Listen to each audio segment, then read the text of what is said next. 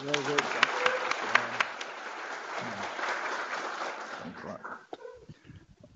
Okay, so when I started teaching, I was at Caltech, and one of the great professors at Caltech was Richard Feynman, the physicist, Nobel Prize physicist, and so on. And at the end of every class, he had a tradition of questions and answers.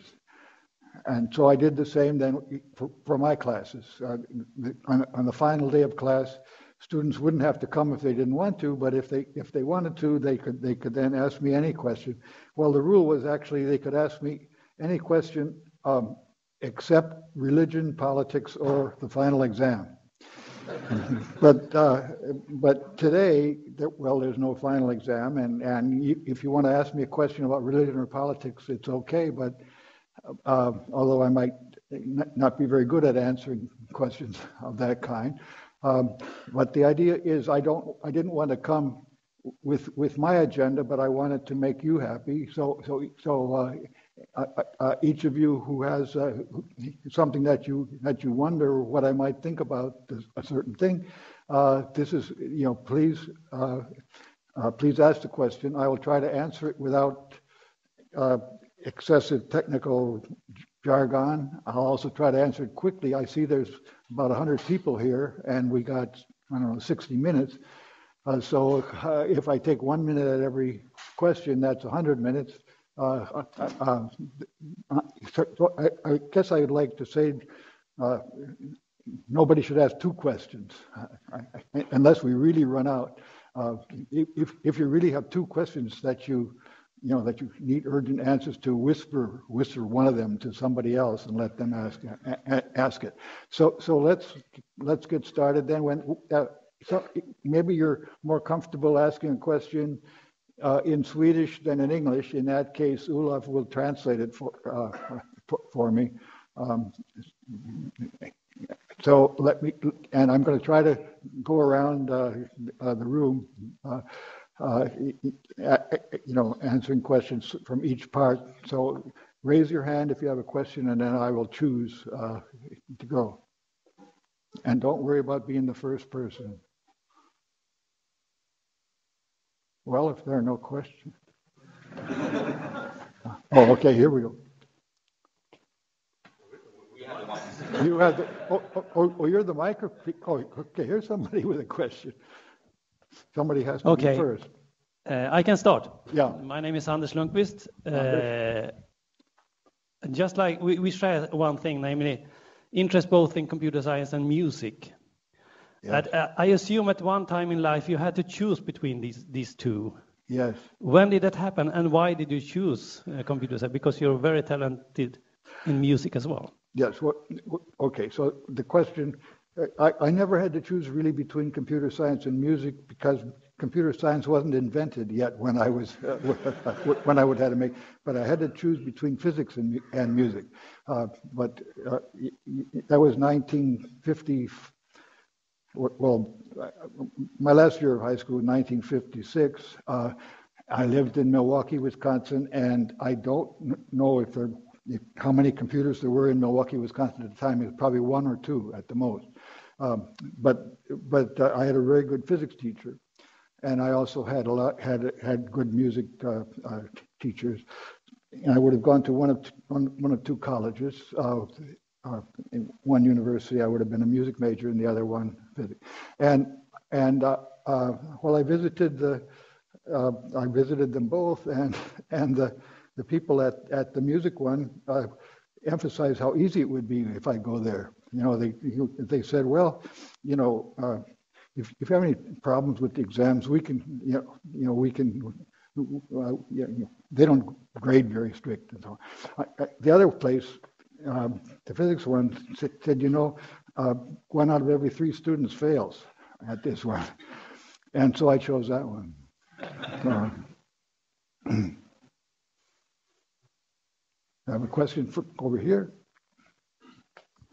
Okay, so I'm, the concept of lifelong learning, so I'm trying to learn still, as even in this age. some things are easy to understand and some are extremely hard. And I've been grappling with gravity, trying to understand gravity. So my question is it possible to explain Einstein's understanding of gravity to a layman, such as myself? Well, if it is, then somebody could explain it to me. Yeah, I did know very well Francis. What was his last name? Was Stanford professor who was head of Gravity Probe B project 20 years ago, and we used to go to the movies together. But I never understood Gravity Probe B. I'm sorry, but I know. In other words, I started in physics, but I basically switched into mathematics very soon because I found out that although I could get A's in my physics classes, I couldn't understand why they asked the questions that they did. But in mathematics classes, it turned out that was more close to what my brain was good at. So I changed, and then I discovered computers. So I do believe that people have different ways of organizing knowledge in their brains, and I think at the time that I was growing up, about 1 person in 50 had the kind of a brain that resonated with computing. And other people would resonate more with chemistry, physics, law, poetry, whatever. And I discovered that I was a computer type of a geek instead of somebody with physics. And even in mathematics, I identified with algebra but not with geometry. So I tried to learn these other things, but some of them remain difficult for me. It's not a lack of motivation, but I think it's because of the way my head works. So let's say that there's 1 person. What's the population of Luleå? About what, 100,000? 100,000? 75,000. Okay. Well, so if it was 100,000, there would be 2,000 people who were geeks like me. Okay, so 75. That makes about 1,500 people. In Luleå, we're natural born computer people, and I've tried to write books that those people will really love.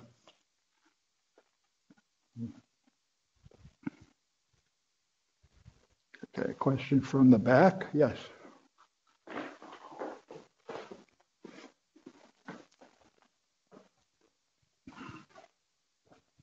Hello, I'm Fredrik Bengtsson, and I usually try to teach computer programming. So I'm a teacher. What do you think makes a good teacher in computer science and computer programming? I'm sorry for asking such a broad question.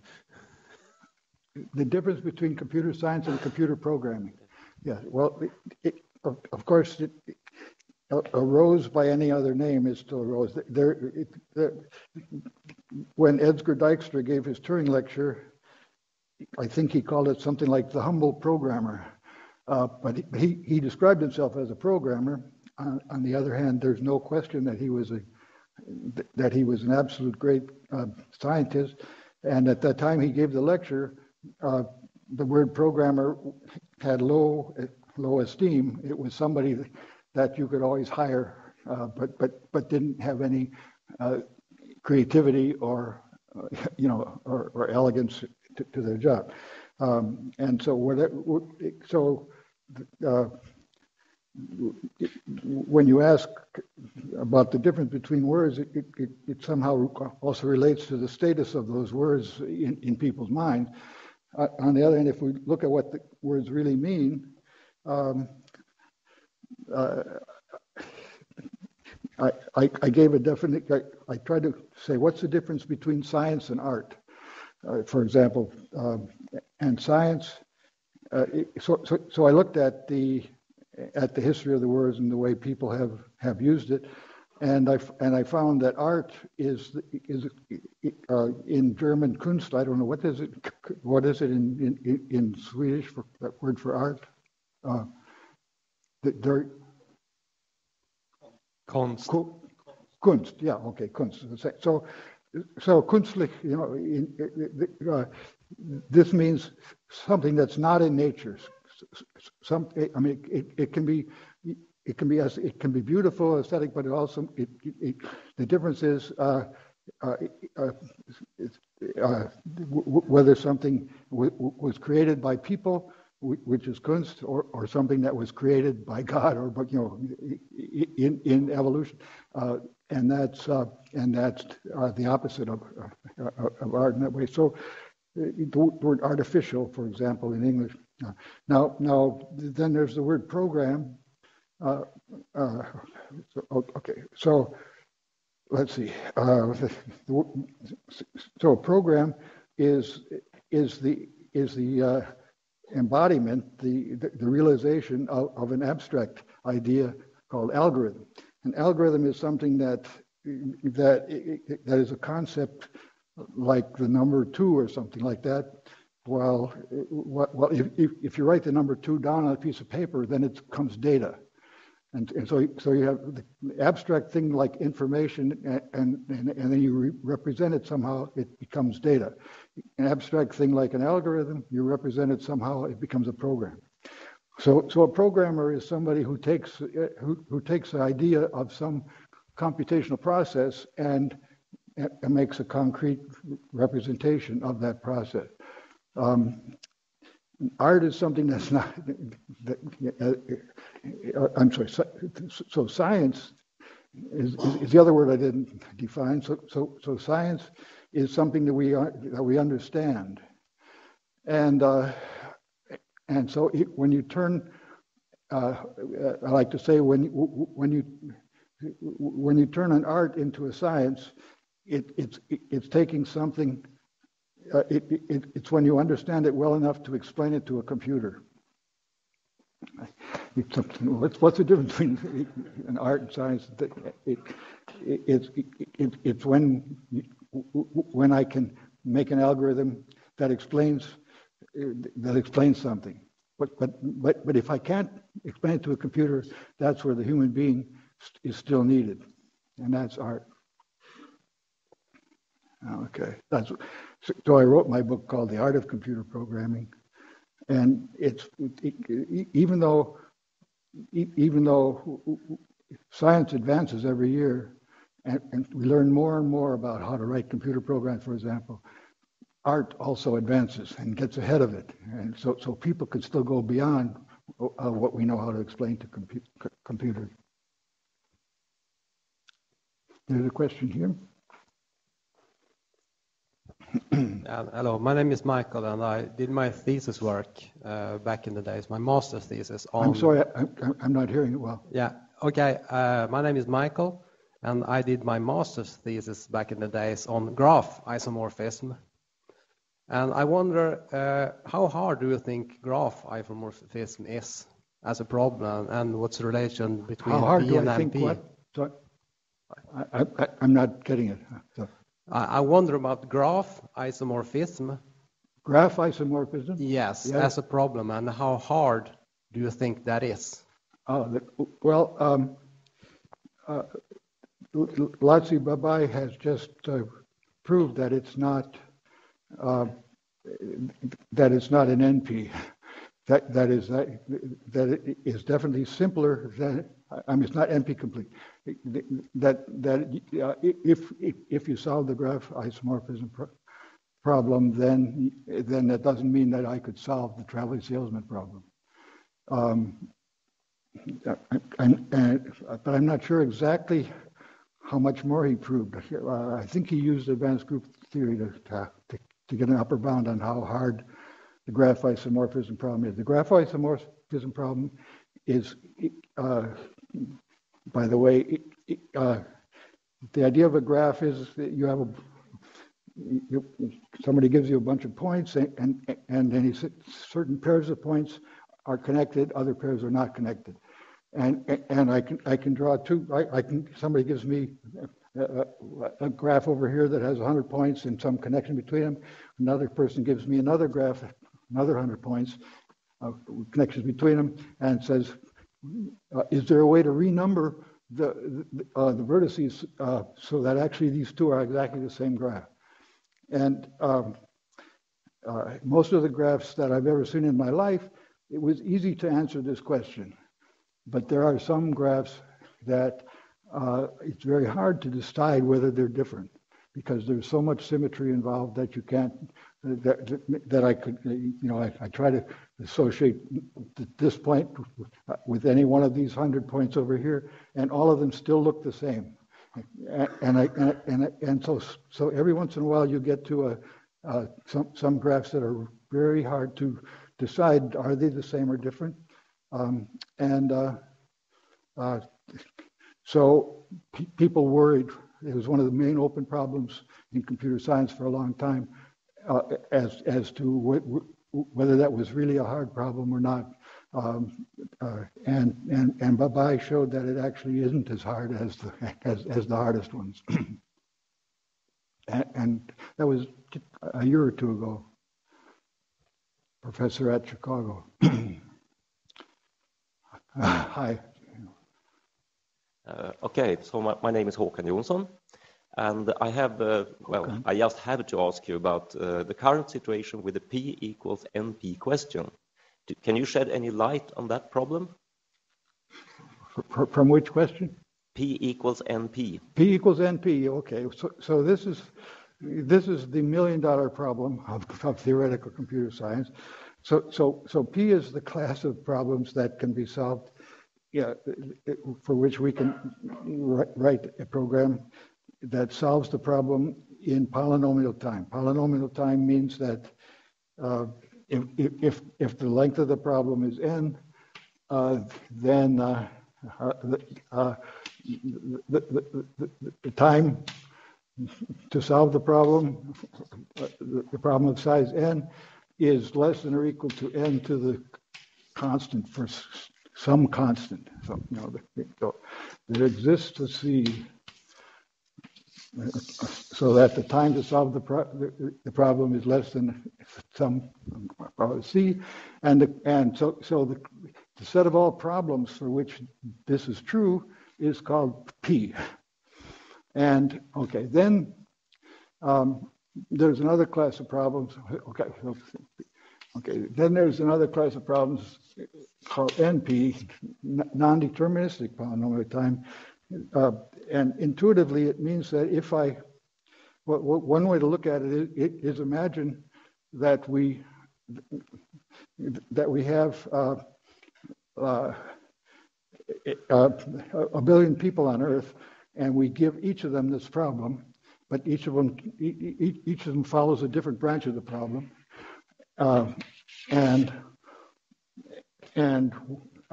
if any of the people are able to solve it within time n to the c, that person raises his hand and says, "Yes, I've got the answer," and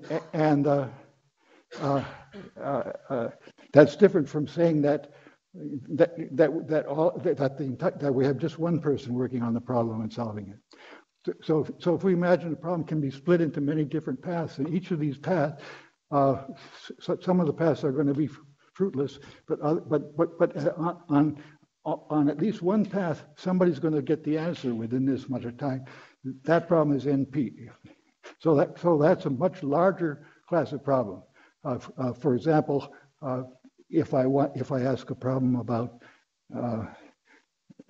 whether a graph has a Hamiltonian path, a Hamiltonian path in a graph is a path that goes through all points of the graph exactly once, and each time you go from a point to another point that it's connected to, and so nobody knows whether that problem is in P. As far as we know, you have a big graph. There's no constant that we can always say I mean, for every, we haven't got any algorithm that'll say you'll always, within n to the 1,000,000th steps, it'll say yes, there's a Hamiltonian path or not. But it's easy to just try all possible routes through the graph, and you start at vertex 1, and if it's connected to you have various other things you could do for the next step, and then you could go to another step and do another step, and you never repeat the place you're going. And so if there's a Hamiltonian path, actually, by the time you've gone through all vertices, you'll know. And you'll say, yes, there's a Hamiltonian path. And so that's NP. It's easy to show that that's an NP. Okay. Now, there are other ways to describe NP, but the intuition is a lot of the problems that we solve all the time are based on this branching structure. Try something, but we don't know which way to go. And so if all of these problems could be solved in polynomial time, that would be pretty cool, because we could do a lot more than we know now. So people set this up as a problem, and they started to say, well, if a problem is in P, it's easy. And unfortunately, they were mistaken, because for two reasons. One is, if this constant if C is large, it doesn't help you at all, because if C is let's say 100, then you can't solve the problem when n is 3. 3 to the 100 is more than the length, the microseconds in the age of the universe, or something like this. So just having a constant doesn't mean that it's good. So people when they say the polynomial time, they really mean a small constant exponent. Now, on the other hand, people say, well, the question though is whether or not all of these are really the same, so let's forget that P really means usable or efficient. Let's just go back to this definition and say at least there is a polynomial. Maybe it's a bad polynomial, not a helpful polynomial, but at least what about this question? Are these problems really different from these problems? They certainly seem to be, as far as we know. And there we get to another very interesting point, is that the difference between existence and realization, existence and embodiment. So it might be that somebody can prove, in fact, I tend to suspect that within the next 100 years, somebody will prove that for all of these problems in NP that can also be solved. They also are polynomial time satisfiable in the sense that there does exist some constant for each problem in NP. However, I think the person will also prove that we don't know what the constant is. We only know that it exists. And so we won't know the algorithm. We won't know the method. We'll just know that if we were infinitely wise, then we had infinite amount of time, and then we eventually find the method. So just knowing that it exists means that it's in P. But knowing what the algorithm is what we can use in life. And so everything I know is consistent with this idea. So there's already a problem like this where we do know a problem that is in P, but we don't know what the algorithm is. And this comes from a famous Robinson.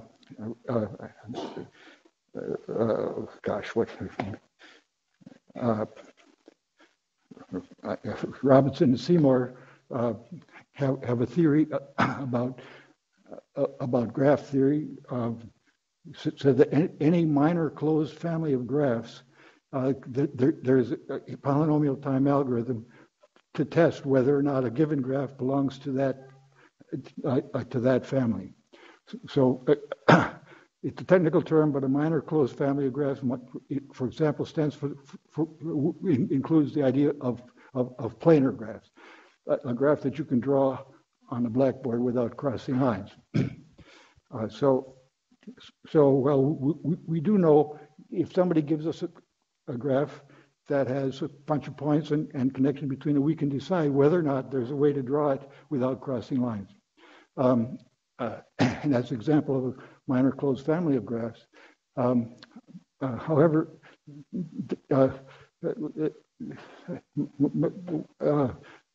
I guess I should say what it means to be minor closed family, and so that you define a class of graphs where you say that if I erase any point and everything connected to that point, then it's also a graph in the family. Or if I take 2 points and I collapse them together into 1 point, that's also a graph in the family. And this is true of the planar graphs. If I erase any point of a planar graph, it's still planar. If I collapse any 2 points together, any 2 adjacent points together, it stays planar. But minor closed graphs, there's a huge number of these, and almost none of them do we know an algorithm to test whether or not it belongs to that family of graphs. On the other hand, Robinson and Seymour showed it's always polynomial. But their proof does not tell us what the polynomial is. It just says that there is some polynomial out there. And it might be, this number C might be 10 to the 10 to the 10 to the 10 to the 10 to the 10 to the 10. The number of steps 10 would be 10 to the 10 to the 10 to the 10 to the 10. Finite numbers can get so big that they're incomprehensible. And therefore, knowing that there's a polynomial time algorithm tells us really nothing practical. But mathematically, it's very interesting. It means that we can't prove that there isn't okay. It was a longer answer, but I thought it's kind of interesting. Go ahead. I am Jacob Nielsen, PhD student here. I was thinking, it seems that when I've heard about you, that you can solve almost any problem that you set out to solve. Like, how do you go ahead and when you try to solve like problems, like what's your way of thinking? How do I try to solve a problem? Okay. Yeah. Well,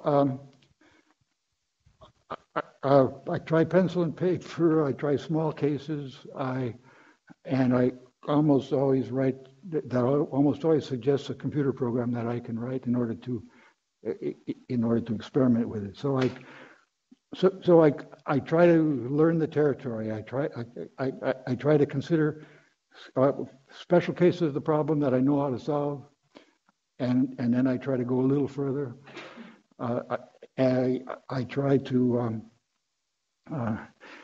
if the problem depends on a parameter n, I try. Some people look first at n equals 1,000,000, but I tend to look first at n equals 1 or 2, maybe n equals 0. But I want to get it firmly in mind what it is, and then I try to see, well, what if I play around with this problem? What if I change? What if I have a solution to a smaller problem? Can I put those solutions together to get a solution to the bigger one? But I'm always trying to get data, so I know some things that are true about the thing I'm working on, some things that are false that I'm working on, and I ask questions. I mean, your job today is ask me questions. My job doing research is to ask questions, and I'm always asking questions. Learning how to ask questions that gets you involved with the problem, and so you ask lower level questions in order to answer bigger level questions. And I tend to write about 5 programs a week.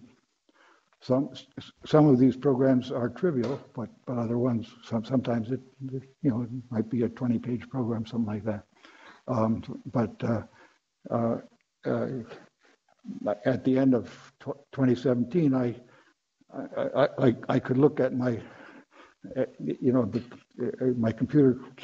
I just look at the names of the programs and that I wrote during the year, and it came out to about 5 a week.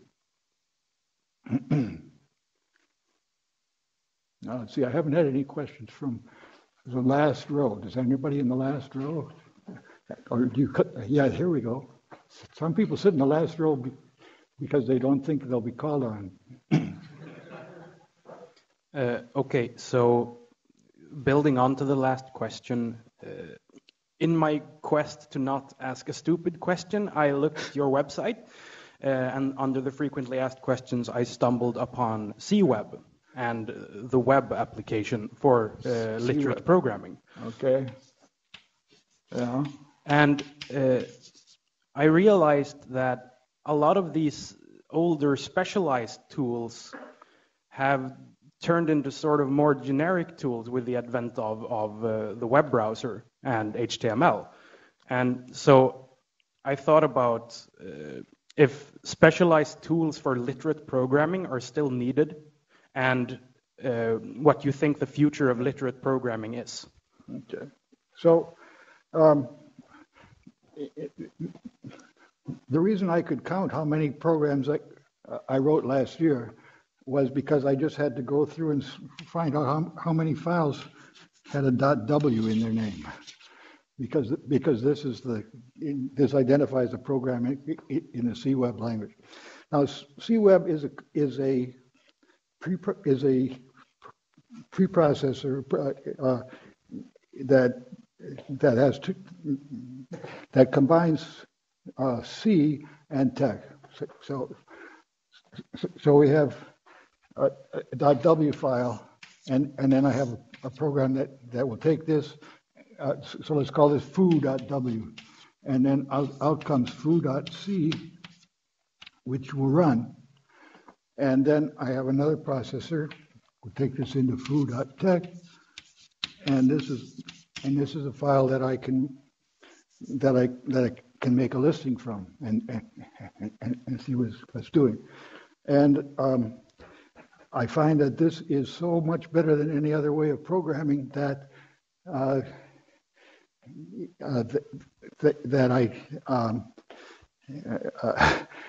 my wife will tell you that I often will come out of my room and I'll say, programming in CWeb is such fun. I mean, so you can't expect me to give a neutral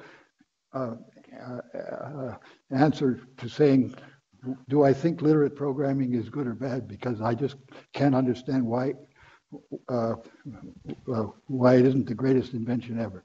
On the other hand, I know that tech has millions and millions of users. CWeb has maybe, I don't know, well, tens of thousands of users. Now, your question was about having better environments for literate programs.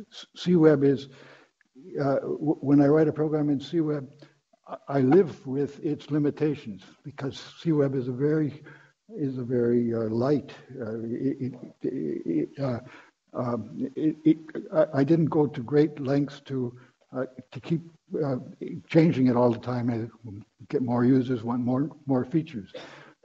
This has been frozen for years and years. And so at the beginning of a CWeb program, I have some boilerplate that I always write. Like I start out and I say @ star, I think is an introduction or something like that. And then later on, I have @ star index. And I sort of type that all the time. Because if I didn't type that, then maybe the index wouldn't look as nice in the formatting. So as I'm doing this, I live with some of the. I mean, the idea of CWeb is that you describe your whole program as a bunch of short modules that are each connected to other modules in a simple way. And some of the modules have a star on them, meaning that it sort of starts a major part of your program, and it appears nice. Well, anyway, there are various aspects of CWeb that could obviously be improved, and they could be put into fancy programming environments that include debuggers and all kinds of extra bells and whistles. And I believe that more people use literate programming, they'll develop such tools. But for me, just using the bare raw stuff is enough to get done what I did. So I never took it further. I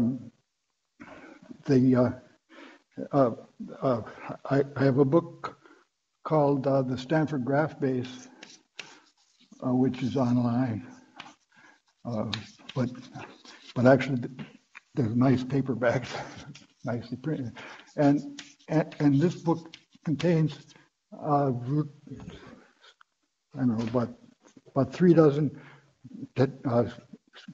examples of CWeb programs that deal with graph theory, and programs run 6 to 10 pages typically. And each of those can be considered as a model of what I think is a pretty good program.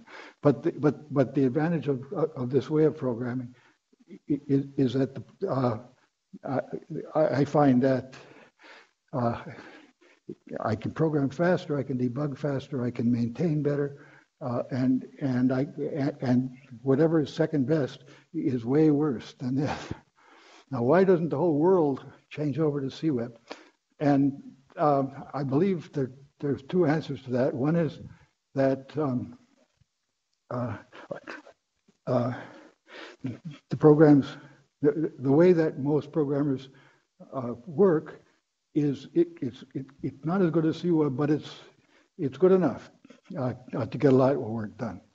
And so, in a way, you might say Esperanto is a much better language than English, but I don't see people ever switching over from English to Esperanto. And so CWeb is much better than C, but just because it's better doesn't mean that everybody's going to switch. However, once you're addicted to it, then there's no going back, I think. Now, the other reason was something John Bentley pointed out to me, and that is a lot of programmers don't like to explain don't like to document their program. They don't like to make their program readable. So I said earlier that maybe 2% of the world was born to be a great programmer. Well, maybe another 2% of the world was born to be a great writer. And so in order to enjoy CWeb, maybe you have to be in both of those groups. Anyway, there's some truth to that, and it's hard for, since I can't speak for psychologists, but anyway, I do know that the more, if Microsoft would throw away all its programs and start over again with CWeb, we would have much better operating system. Okay. There's a question up there.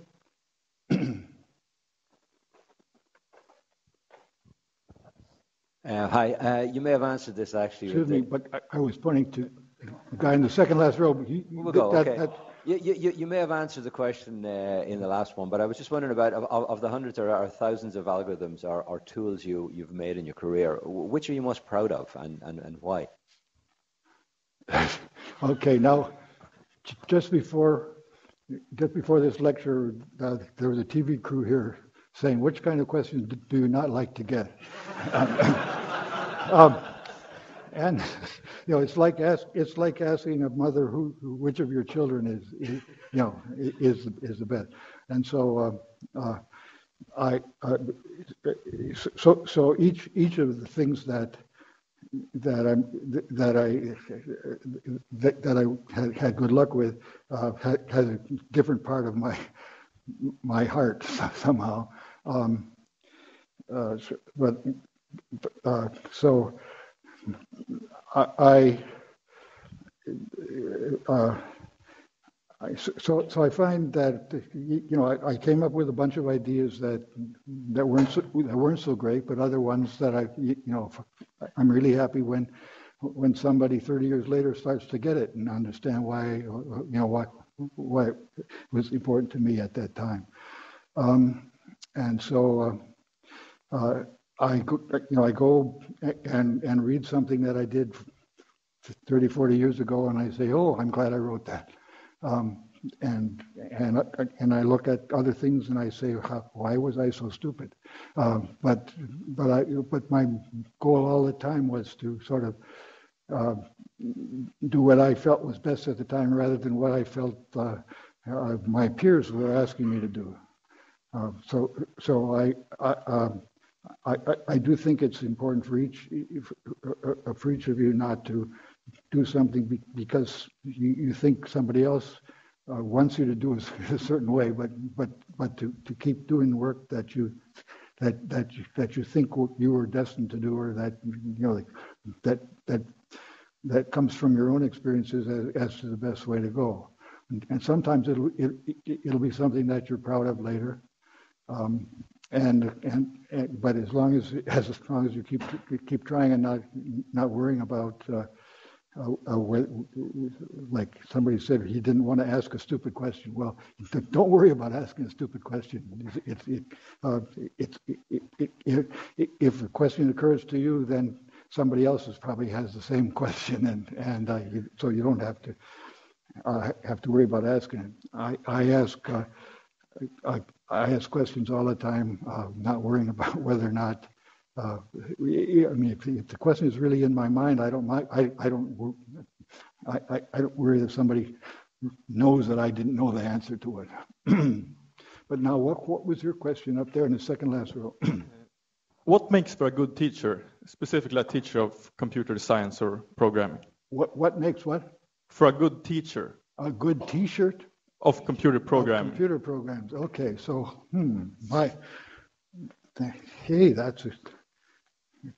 that's certainly a great question. Whoa, at my birthday party, my son was wearing a T-shirt that was for mathematicians. It was something like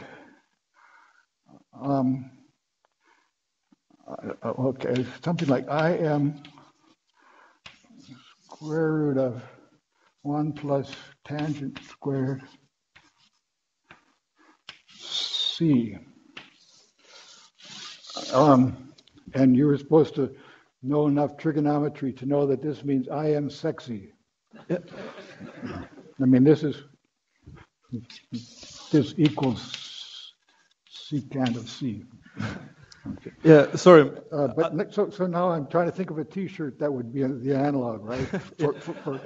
I was actually asking about a teacher, like learning. Teacher. Oh, a teacher. Oh, hey. But I like the other question. Okay, so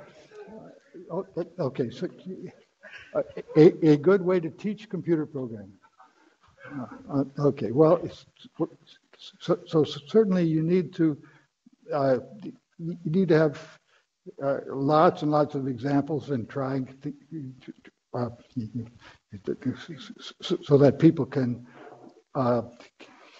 always practice and whatever you're teaching, you don't want to just have people memorize how to pass a test, but they should know how to actually get something done and try enough stuff so that they make errors and so that they can learn from their mistakes. But now,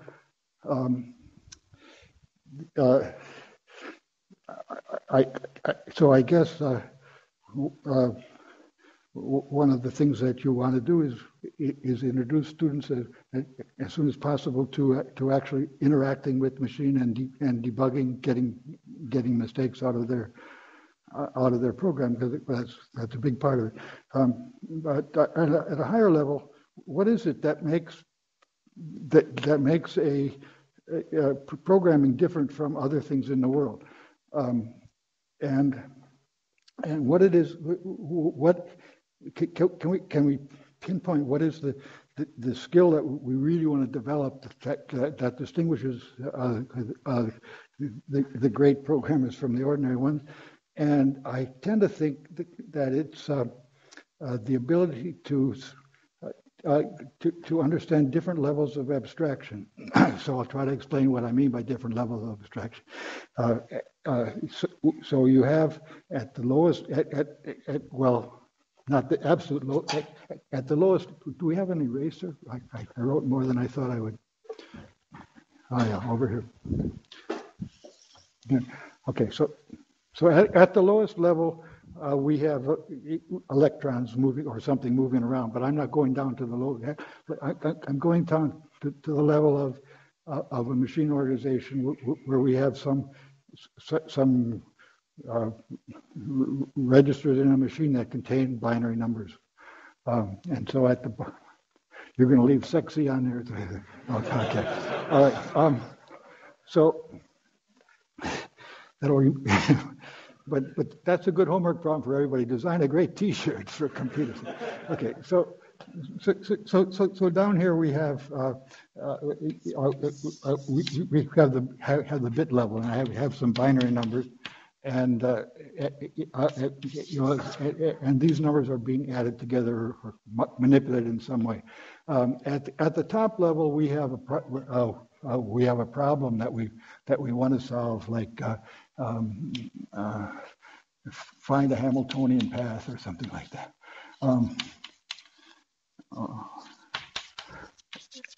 Okay, then we convert this into something like try connecting x1 to x2 or something like that. Then we have a program that goes between these high-level things, like this will reduce to. There was actually make the x, I, and j here, and somewhere we decided a good value of I and j that we would want to try. And then doing this, we would change our representation of what we have so far, so that we know some things have been joined together, and therefore it'd be good to try certain things. I don't want to go into details of Hamiltonian path, but I want to give you the idea of levels of abstraction. So then that turns out to be.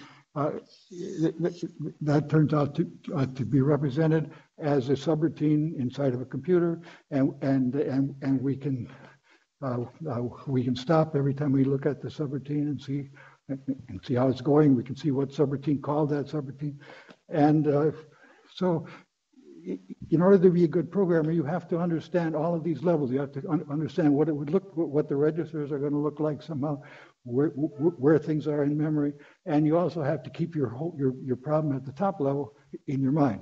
And a good programmer learns how to go seamlessly, effortlessly from low to high and back again without knowing that they're doing it. And so anything I can do when I'm teaching that would improve the student's skills at that, I think is an advantage. And so that's why in my books I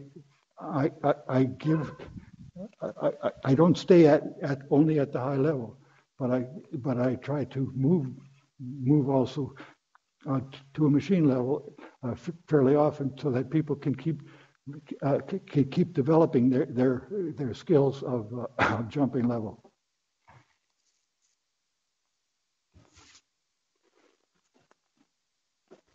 All right, now I haven't done anything from the right wing here for a while. All right, is there anybody on this side have questions? Here we go. You're in the middle. That's okay.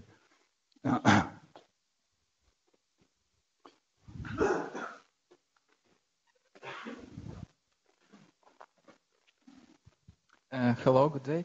I'm not a programmer. Please explain me in 5 sentences what is a cryptocurrency.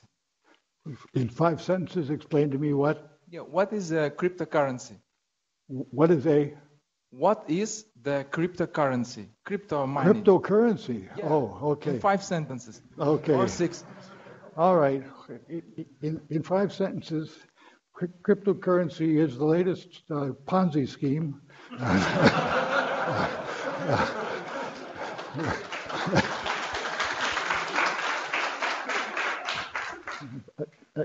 You know, a Ponzi scheme is where all the first investors are successful because they get other people to invest in it, and then eventually everybody realizes that everybody in the world can't can't win all the time. Okay, but a cryptocurrency is a currency based on computer algorithms that allow someone to prove that you own some money in a way that nobody can fake. And the way it's constructed is essentially, if you can imagine accountants, like in Charles Dickens' story about Mr. Cratchit. Anyway, somebody keeping record, but the computer keeps records that are, and all of the records that have ever been done since day zero of the cryptocurrency. All of these records, I've used more than 5 sentences. Excuse me. All of these records are there, and anybody can look at these and verify that nobody cheated. Now, how do they do that? Well, they decide to use electricity, and they use computational processes that in order to prove that you've checked it, you solve a problem that cannot be solved fast, and the faster you can solve the problem, the more cryptocurrency you can make. And so right now they say that the amount of electricity that's used in order to check these things is approximately the amount of electricity used by Ireland. And so if anybody wants a green planet, then we're going to have to figure out, okay. So you might guess that I'm not a big fan of cryptocurrency because all it does is move money from one person's pocket to another. It doesn't really advance the state of the world in any way that's useful. But it is a way of doing it. Yeah.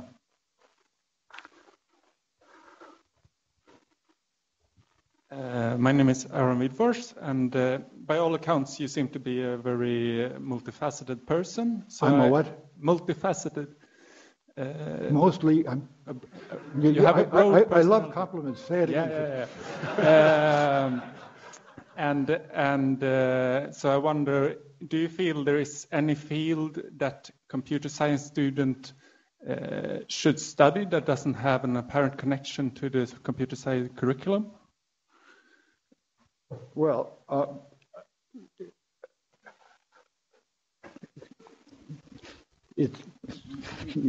computer programs are so versatile that really I find it's hard to go to sleep at night because I can think of, if I could only stay awake, I could write a program to solve some other problem that I see. I mean, it's very and even like things that don't obviously involve computation, this week we were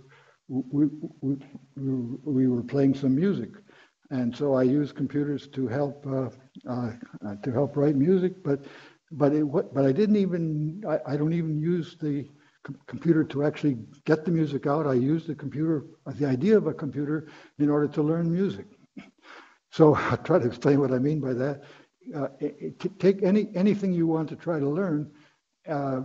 Try to imagine what it would be like teaching that subject to a computer, because in the process of saying, could I program that? Like take music, could I write a program that the input is a bunch of notes and the output is yes, look, that's a beautiful melody, or no, it's not a beautiful melody. Ask yourself that question, or do these notes make nice chords? The whole theory of harmony is an attempt to discuss which chords, what are chords, what are discords, but the textbook will only tell you what some theory. If you look at it from the programming standpoint, you would say, well, can I make an algorithm that would actually do that theory? Now, as you write that program, you realize how incomplete all the textbooks are. And whatever subject you're studying, music, chemistry, physics, whatever, if you try to look at it from the point of view of explaining the knowledge at the level that it would work in an algorithm, that a computer could get it, then you're learning it. You're learning yourself better than if you're trying to explain it to another human being. The computer never nods and says, "Yes, I get it." The human being is not as good a test. So whenever you're trying to learn something, if you try to program it, then you know what you don't know. Much better than any other way. So, but then now computers are so powerful that we can go and use them to do things that we never would have believed before. And of course, unfortunately, there's also criminals out there who are doing the same thing, and that's a problem. But I don't want to handicap everybody from using a powerful tool just because the tool can be misused. But I have serious worries about drones and things technology is getting so good now that it becomes cheaper and cheaper to do bad things, and I don't know how long the world can stand that. Okay, we're getting towards the end, but yeah, I'd like to ask you one question, a final question. Yeah. Tell us something that intrigues you going forwards. Intrigues you personally going forwards from here. Well, me personally, you mean? Yes. Well, okay. So, like, what am I going to do when I get home? And the answer is, I'm going to. So I've been writing a part of the art of computer programming now that is especially fun because it deals with puzzles, and that there's something about puzzles that has always fascinated me and millions of other people, and now I have computer methods that allow me to solve puzzles that I never could do before. And so right now I'm writing a section of the book about a data structure called dancing links, and this is a way of storing information that is particularly good at something like Sudoku or many other puzzles. Put words together in certain ways. It applies to other things for which people pay money too. But I present it in my book in terms of puzzles because the puzzles are something that's easy to understand and easy to explain.